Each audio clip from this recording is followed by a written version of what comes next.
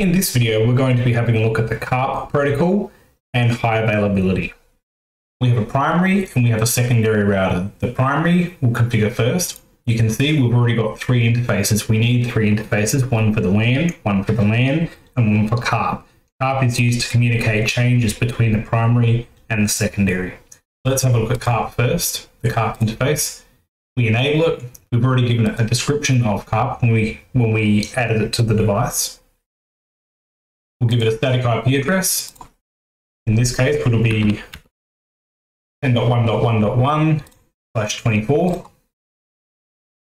And we'll hit save.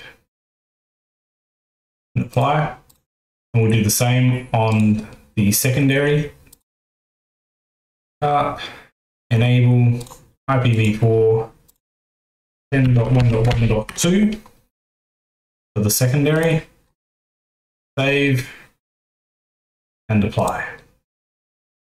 Okay, you can see in the interfaces, this is the primary. We can see we've got a WAN IP address of 10.2 and a LAN IP address of 11.2, different subnets, and a CARP of IP address of 10.1.1.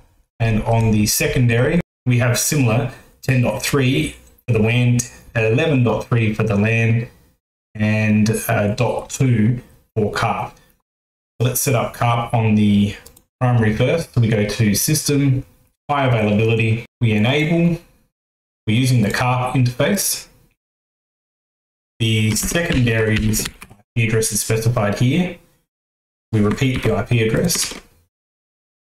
The username on the secondary, or any user that is administrative on the secondary. We'll synchronize the admin account and we'll synchronize every other setting and hit save. Now we'll do the same on the secondary. Enable CARP,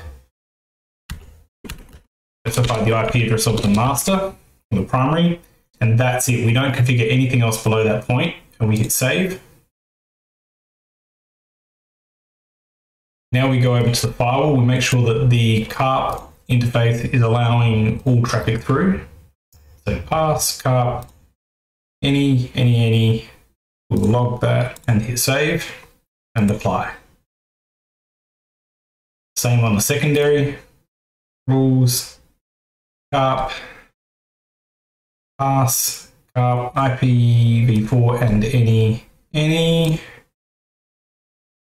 and we hit save. Now we need to configure a floating IP address to float between the two on the WAN side and again on the LAN side.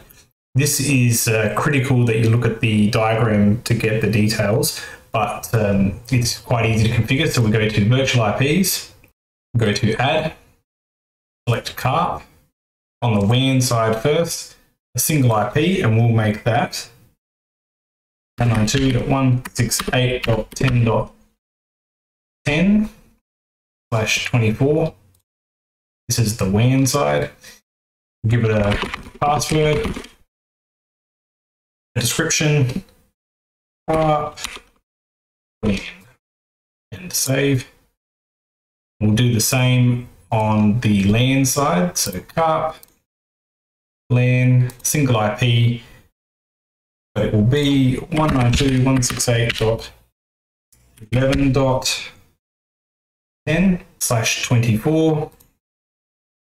Again, a password. Just make that up, it doesn't matter. We'll say LAN and save and apply.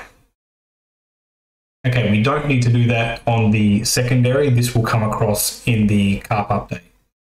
So now we can go to status, CARP, and we can see that we're in a master state. We've got the two IP addresses on the two different interfaces. Those look correct. And we'll have a look on the secondary side. And we have a backup. It hasn't synchronized the other setting yet. There you go. It's synchronized both of them now. The pfSync nodes, they should be very similar on both the primary and the secondary, but not exactly the same. They're very similar. And as long as they're similar, you'll be all right. At this point, we're done. If the primary was to fail, or we were to pause it as a virtual machine, the secondary would obtain the IP addresses, the floating IP addresses, and take the role of the master until the master is brought back into production. That's it. Thank you.